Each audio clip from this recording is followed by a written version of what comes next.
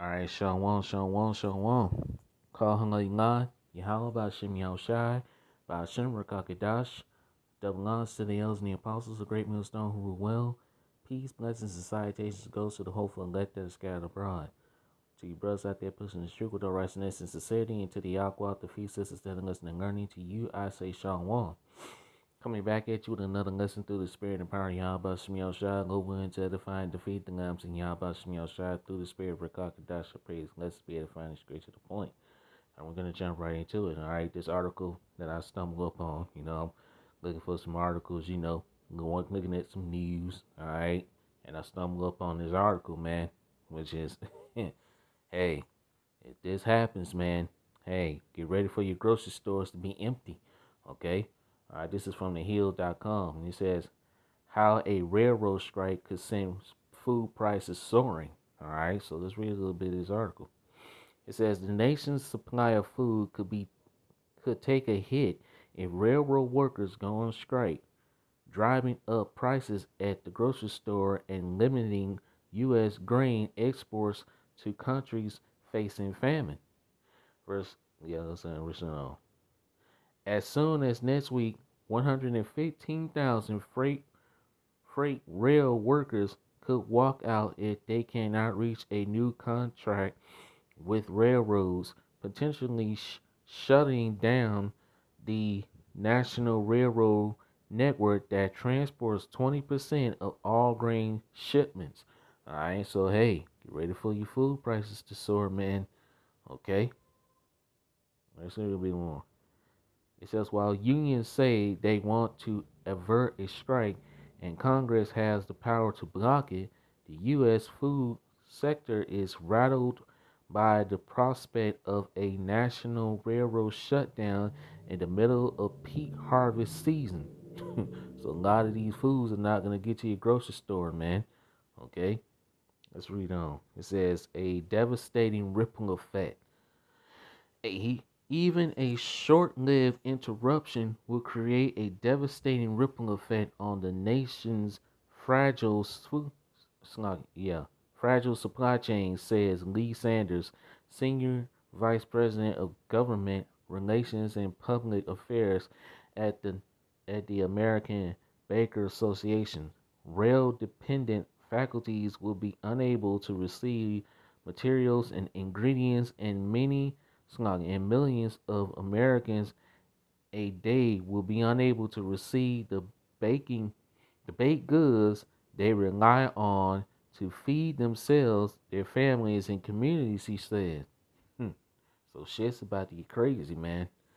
A railroad shutdown in mid-September would quickly overwhelm grain shortage faculties, leaving farmers with few options to store their crops and boosting the chances of spoilage. Many grain prospectors were shut down, raising the price of bread and other common items, while farmers would be sadly with huge crop quantities and lower commodity prices. It's over with, man. It's kind of a double whammy when you hit both the beginning and the end of the supply chain, says Max Fisher, chief economic at the National Grain and Feed Association. Freight railroads also carry roughly half of fertilizer, and farmers can't afford delay, according to a Wednesday letter to congressional leaders from the Fertilizer Institute. All right, so expect everything to go up. All right, let's read on. If farmers do not receive fertilizer, it results in lower crop yield, higher food prices, and more inflation for consumers, which is going to lead to hyperinflation. Corey Rosenbusch, the group's CEO, told lawmakers soaring food costs, which agricultural groups blame particularly on existing railroad disruptions, have hit Americans' families particularly hard. Grocery prices rose 0.1% over the last year, ending in July, the largest annual increase in more than 4 decades, according to Labor Department data. Hmm. There typically isn't a backup plan for crops that are transported by rail, particularly when the trucking industry is already struggling to keep pace with demands. The same goes for coal, crude oil, steel, lumber, car parts, and other items frequently loaded onto freight trains. So, man, it's about to get crazy out here. Let's read on. A nationwide railroad work stoppage would cost the U.S. economy more than $2 billion per day. God damn. And cause shipping containers to stack up at ports, according to estimates from the Association of American Railroads. Mhm. Wow, it's over with, man. Okay, it says grain exports and global food security. Because roughly one third of U.S. grain exports travel by rail, a work stoppage would also cut down on America's ability to ship food to foreign nations, particularly those in East Africa and the Middle East that faces a risk of famine following Russia's invasion of Ukraine. A coalition of food and agricultural groups, including the American Farm Bureau Federation, urges lawmakers on Thursday to block a freight rail strike, warning that it will have devastating consequences for global food security. Exactly, because hey, this is going to cause the food shortages. Okay, all right. So I'm not going to read. Let's see. Hold on. Let's see. Let's see. Mm, yeah, I'm not gonna read the rest of this, man. I'll put the rest in the description box. You can read this for yourself. All right, but hey, you see what's coming, man. Okay, so let's get some scriptures, man. Cause hey, these are the times we in. Okay, all right. Shit is about to get crazy out here, man. Okay, let's start here. This is Second Ezra chapter 6 in verse 22. And suddenly shall the sown places appear unsown, the full storehouses shall suddenly be found empty. The grocery store is about to be found empty, man. Alright, these commodities, alright, they don't just travel by truck. Alright, you see the trucking industry is taking a hit. Alright, if this happened, hey, then the train industry is about to take a hit, man. If these workers go on strike, man, and that's 115,000 workers that are planning to go on strike if an agreement isn't reached. All right. So, what you think that's gonna do? Hey, everything is about to soar, man. All right, prices about to go up. You're about to find some of your items that you people depend on every day are not gonna be found in these grocery stores real soon, man. Okay. So hey, shit is about to get crazy out here, man. Okay. All right. Let's go here. All right. This is Mark 13 and verse 8. For nation shall rise against nation and kingdom against kingdom, and there shall be earthquakes in diverse places, and there shall be famines and troubles. All right. We're in the time of Jacob's trouble, man. All right. Jacob's trouble. Jeremiah 30 and 7 and Daniel 12 and 1. Okay. These are the beginning of sorrows, and we're in the beginning of sorrows, man. Okay. All right. The evil days. All right, redeeming the time because the days are evil. Okay? All right? Let's go here. This is Second Ezra chapter 16 and verse 18. The beginning of sorrows and great mournings, the beginning of famine and great death, the beginning of wars, and the power shall stand in fear, the beginning of evils. What shall I do when these evils shall come? Behold, famine and plague, tribulation and anguish are sent as scourges for amendment. All of these are being sent to correct you Israelites, man. You so-called Negroes, Latinos, and Native Americans, okay? Verse 20, but for all these things they shall not turn from their wickedness, nor be always mindful of the scourges. Verse 21, behold, victuals shall be so good cheap upon earth that they shall think themselves to be in good case. A lot of you people, you think yourself in good case, man, okay? and not realizing that the evils are being multiplied behind the scenes. All this is being orchestrated, man. Okay? All right? Verse 21, behold, victuals shall be so good cheap upon earth that they shall think themselves to be in good case, and even then shall evils grow upon the earth, sword, famine, and great confusion. Okay? All right? Verse 22, for many of them that dwell upon earth shall perish of famine, and the others that escape the hunger shall the sword destroy. Okay? So a lot of people are about to starve and die of famine. Okay? All right? Let's read on. All right, let's see what else. Yeah, let's go here. All right. Actually, I'm gonna start at verse 12, man. The point is down here in verse 16, 17, but I'm gonna start at verse 12. This is Ezekiel chapter 5 and verse 12. A third part of these shall die with the pestilence, and with famine shall they be consumed in the midst of thee, and a third part shall fall by the sword round about thee, and I will scatter a third part into all the winds, and I will draw out a sword after them. All right, this happened. All right, this happened in old time. This is coming again for 2/3 of you Israelites, man. Okay, 2/3 of you Israelites are about to catch hell. All right, hey, because you refuse to repent. And like it says in Zechariah chapter 13, verse 8, two parts therein should be cut off and die. Okay, let's skip down to verse 15. So it shall be a reproach and a taunt and an instruction and an astonishment unto the nations that are round about thee, when I shall execute judgment in thee in thy in anger and in fury and in furious rebukes. I, the Lord Yahweh Shah, has spoken on it. Okay, so the Lord Yahweh Shah, he's about to execute judgment. Judgment is about to go forth, man. Okay, upon these heathen nations, these Edomites, and including 2/3 of our people, man. You Israelites. Okay. Verse 16, when I shall send upon them the evil arrows of famine, which shall be for their destruction, and which I will descend to destroy you, and I will increase the famine upon you, and will break your staff of bread. All right, you see, the famine is coming upon this land, Babylon, the great America. The Lord is breaking the staff of bread in this place, man. Okay, verse 17. So will I send upon you famine and evil beasts, and they shall bereave thee, and pestilence and blood shall pass through thee, and I will bring the sword upon thee. I, the Lord Yahweh Shah, have spoken it. So the Lord Yahweh Shah is doing this. Okay? Alright, so it's time for you Israelites to repent, man.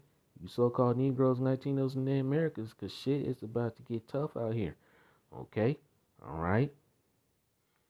Alright, let's see. Yeah, right here. This is Jeremiah chapter 14, verse 12. Um, I'm going to read this. Jeremiah chapter 14, verse 12. When they fast, I will not hear their cries. All right, the Lord is not going to hear the cries of 2/3 of you Israelites, man. And when they offer burnt offerings and oblations, I will not accept them, but I will consume them by the sword and by the famine and by the pestilence. All right, the Lord Yahweh Shah is about to turn his back on 2/3 of you Israelites, man. He already have, because you too. Hey, because 2/3 of you Israelites, you refuse to repent and get right. Okay, all right. And hey, and when all hell breaks loose and when shit hits the fan, and when this word is gone, hey, 2/3 of the Israelites go be looking for the prophets, man, that was prophesying.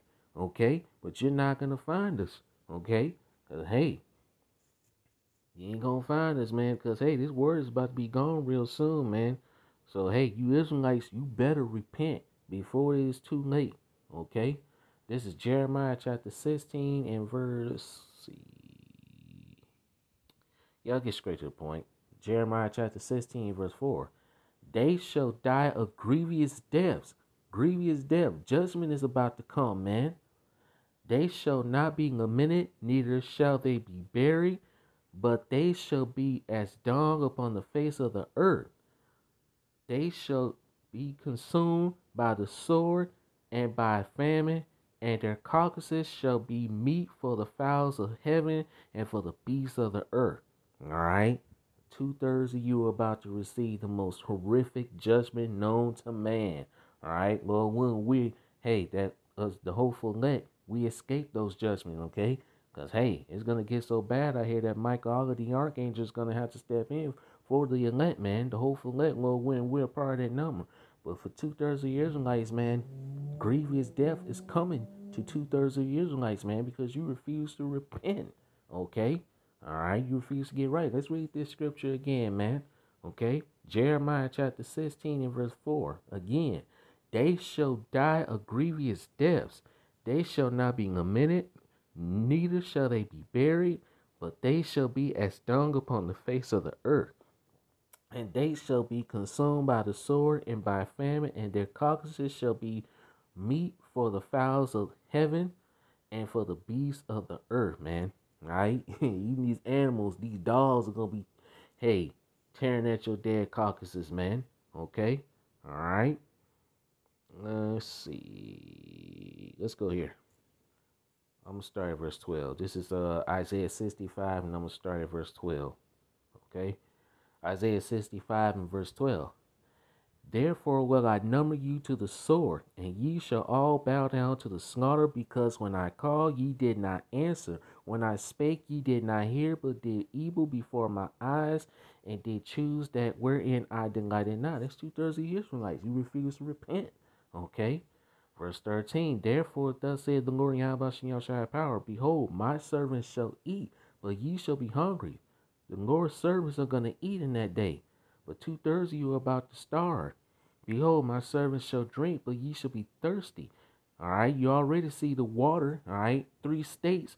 All right, where the water contamination, Mississippi, Baltimore, Maryland, and in New York, where the water is contaminated and is unable to, and it's not safe to drink. That's gonna spread throughout Babylon, man. Okay, it's gonna spread all throughout Babylon the Great, man.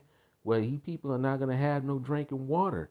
Okay, a lot of you gonna die of thirst. A lot of you gonna die from hunger, man. Lord willing, the Lord Yahweh shall protect us from those things, man. All right, the evils that are coming. Okay, all right, that we're counted worthy to be saved out of it.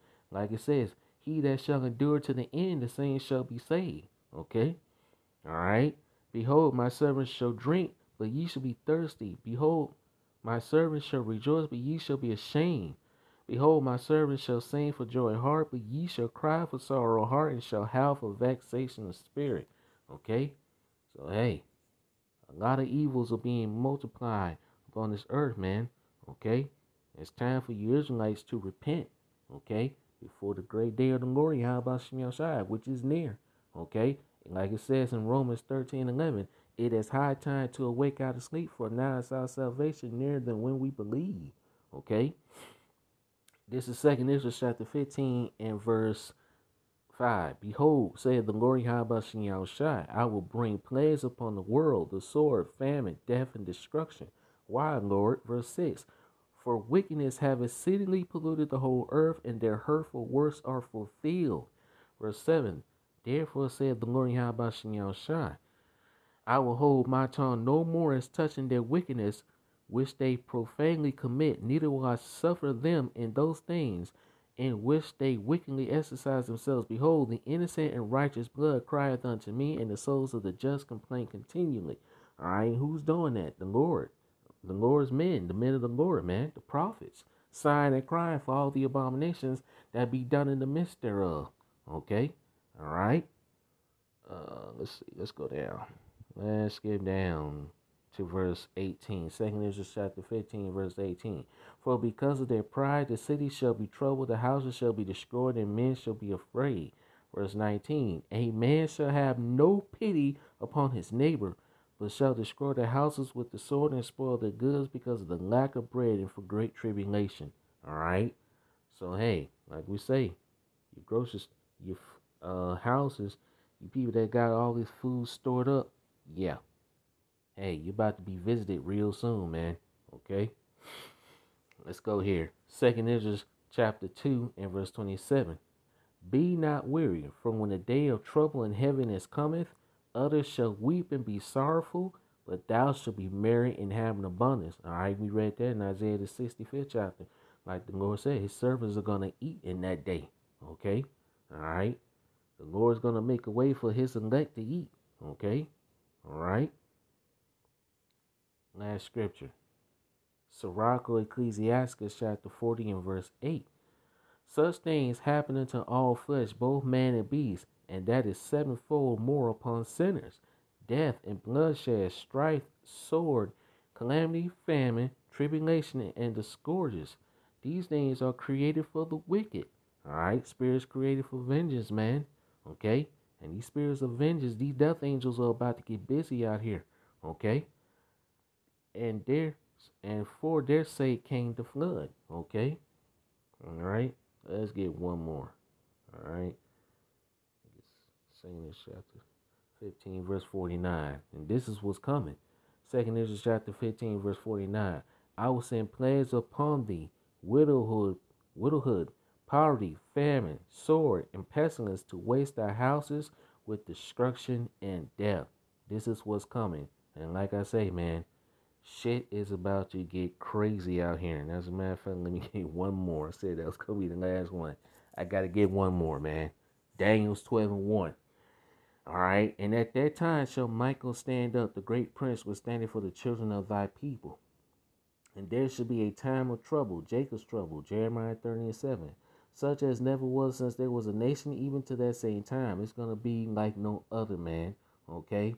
It's going to Hey, this time it's going to be worse than 70 AD and any other times, man. All right? It's going to get crazy out here real soon. Okay? All right? And at that time, thy people shall be delivered, everyone that shall be found written in the book. All right? The book of life, man. The elect. Okay? Only the elect are going to be able to escape these times that we're heading into, man. All right? But 2/3 of our people, you Israelites, you so-called Negroes, Latinos, and Native Americans, are not going to escape, man. Okay, so hey, the time now is to repent. Okay, now it's time to repent, man, before it is too late. Okay, all right. Sirach 5 and 7 says, "Make no tearing to turn to the Lord, how about Shai, putting out all from day to day." All right. You know what? As a matter of fact, I gotta get it. I'm gonna end it with that one. That's one of my favorite scriptures to go to, man. All right, Sirach Ecclesiastes chapter 5 and verse 7. Make no tearing to turn to the Lord Yahweh Shai, putting out all from day to day. For suddenly shall the wrath of the Lord Yahweh Shai come forth, and in thy security thou shalt be destroyed and perish in the day of vengeance. All right, you people think that you're in good shape, think that you're in good case. All right, you got enough food, man. Psh, man, please. And especially if you got a lot of food stocked up, man, you about to be visited. Okay? All right, so with that, I'm gonna end the lesson here, man. All right, and I'll put that article in the description box. All right, it's time for Israelites to repent because things are moving fast, man. The days are being shortened for the elect. Say Matthew chapter 24, verse 22 says, "And except those days should be shortened, there should no flesh be saved.